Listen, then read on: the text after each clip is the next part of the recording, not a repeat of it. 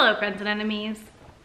Welcome back to Happy For Now. It's me Isabel here with a pretty big manga haul for me. So this is everything I've acquired since my last haul into the new year. Some of these were gifts, some of these are books I bought. Whole range. So I'm gonna do this by publisher.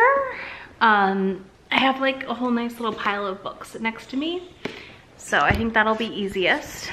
First up, I have my random publisher pile, which includes Orc Erotica. I need to unwrap this. This is from my friend Shay. She sent me a whole bundle of manga for Christmas. She's the best. I owe her a Christmas present still. Listen, the move was a lot, but it's fine. We're getting through it. Anyways, she got me this. I'm really excited. This is a filthy one. And I just cannot wait to read it. I'm always down for a sealed manga. I also got Blood on the Tracks, Volume 7. And Volume 8 is actually about to be delivered. That'll be my next haul. The other two, this is just like my random one where I don't have a lot from one imprint. So the other one we have is Mint Chocolate, Volume 4, which I have read and loved. I think I read Volume 4. But yeah, Mint Chocolate, which is a stepbrother romance shoujo. And then I also have Can't Stop Cursing You, Volume 1. Shay also got me this for Christmas, and I'm really excited to read it. I love the art in this one already. Like, the cover art is stunning and the inside art, so I'm really excited to dive into this. Let's do Viz next. So I do have a little stack of Viz books, but it's not as many as I have of others, like my 7 Seas pile, because apparently I really like 7 Seas books. Anyways, I got Nana Volume 1. I saw it at Barnes & Noble here, and I wanted to cry because this is a manga, a show. I watched the drama. I watched a lot of Nana when I was in high school, and I love Nana. And I was so happy to see the reprint of Volume 1 available again, and I'm hoping to collect the whole series this year. Next, we have Volume 5 of How to Be Relationship. This is a series that I'm not sure I'm gonna continue with. I need to read Volume 5 and make a decision. I'm gonna do a dropped video soon, like a series I've dropped, I think. I'm getting close-ish to having enough. But yeah, I didn't love Volume 4, so I'm hoping Volume 5 takes me in a place I like a lot more. It might just be a little too angsty for me at the end of the day. Next, we have Takani and Hana, Volume 18. Have I read all of the series? No, but I really wanted to make sure I grabbed the special edition for the final volume from Barnes & Noble when I saw it, because I do plan on finishing this series this year and probably collecting it physically. I have been reading it digitally through my library, so I just, I had to have it because that special edition cover is like adorable. Next, we have Rose and Blood Volumes 1 and 2. Yes, this video is coming out before this one is out, but my Barnes & Noble pre-orders did deliver early, thank goodness. Dying to read Volume 2. But I'm really liking this. This is like a weird vampire harem situation, polyamorous thing happening. I love it. This girl gets like trapped at their house, and like she awakens in a gothic mansion with all these vampire men, and I'm just loving it so far and really excited to keep reading. Next, we have my babies, Yona of the Dawn 33 and 34. I still have to read Volume 34, but I am loving where the story's going still. I love Yona of the Dawn. This is my favorite fantasy shoujo I'm reading at the moment.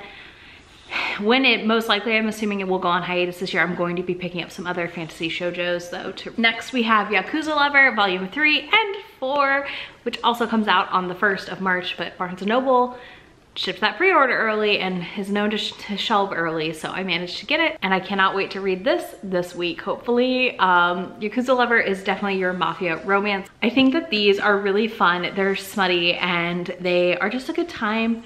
It's kind of insta-lovey, but honestly, that's what I want out of these stories, so it works for me. All right, let's do my Kodansha pile, because that's the smallest one.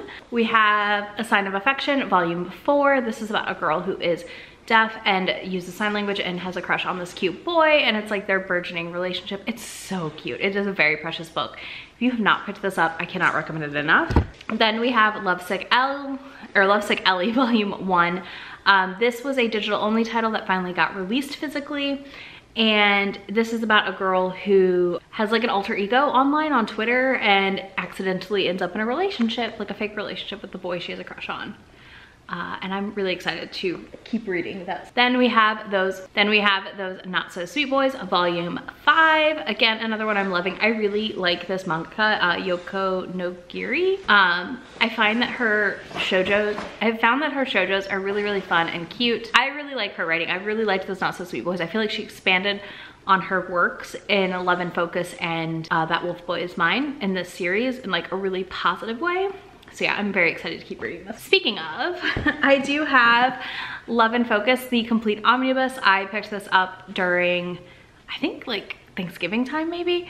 I found it at the store and said, I need this because I loved this series. And I think it's one of those ones that's just a really cute completed set. And I love how the little bind. Next, we have a series that just finished, which is Wotakoi, Love is Hard for Otaku. These are 2 books in one, in case you didn't know, but I really, really liked this one. I think this is a great little adult romance. I think it's josei, but I might be wrong, so don't hold me to it.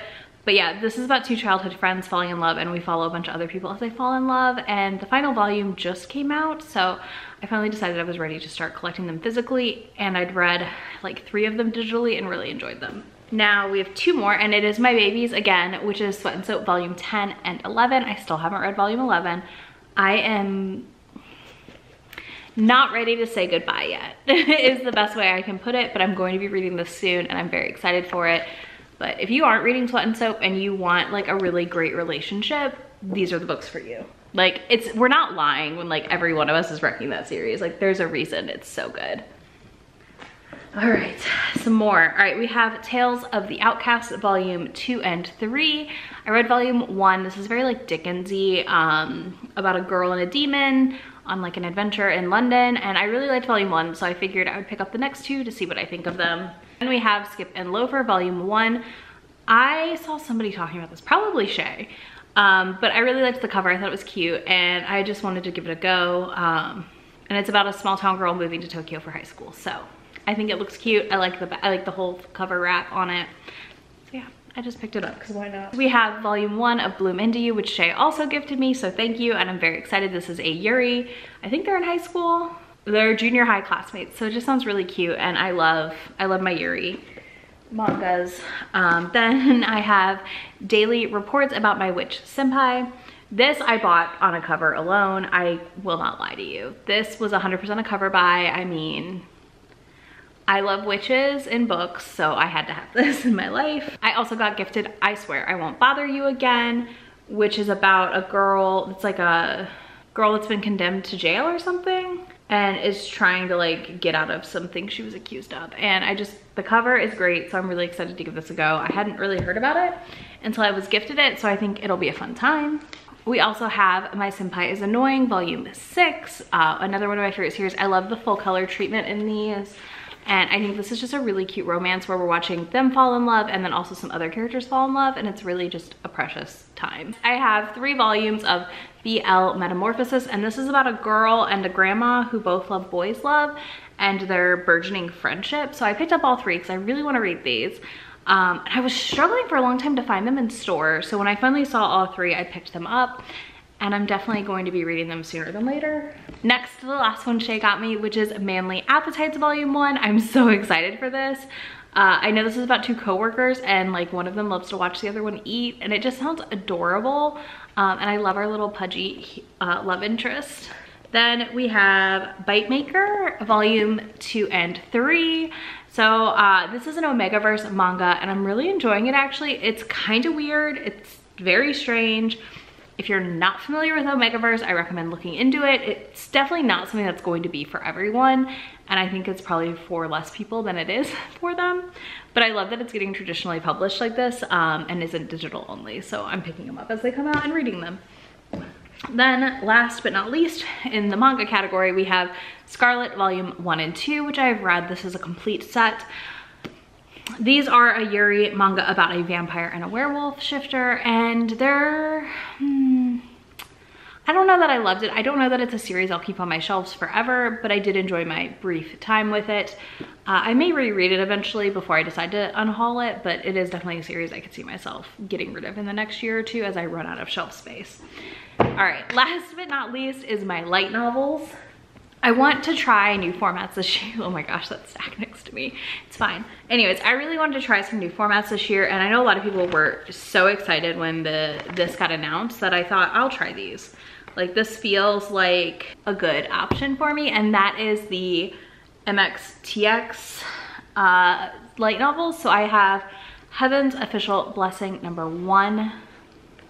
We also have the Scum Villain Self-Saving System Volume 1, and we have Grandmaster of Demonic Cultivation Volume 1. So I don't know anything about these, to be honest with you. I know that this, like 2 of these, I know there's some dramas with this author's work. So I'm excited to give this a go and to read them.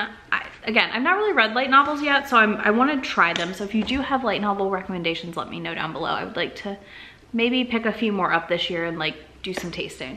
But yeah, that's all of the manga I have bought. I will probably be back sooner than later with another haul because, oh, I have a problem, but it's fine. It's fine. I'll have a video soon too where I'm setting up my new house bookshelves for manga. I'm really excited about that. But yeah, let me know if you have any light novel recommendations, and if there are any of these you want me to do a review on specifically as a video, or like a reading vlog with, or first impressions. That's the word. Just let me know in the comments. And if you don't want to do that, you can leave me a book stack emoji, because holy crap, this is a lot of manga for me in one haul. And I will have links to all these books down in my description box for y'all, as well as links to be my friend anywhere on the internet. And I will see you in just a few days. Bye. Already packing, come with me. I'm not really asking. We'll get away to a place where we don't know. About to see the world in action, what we can be, life with no distractions. We'll get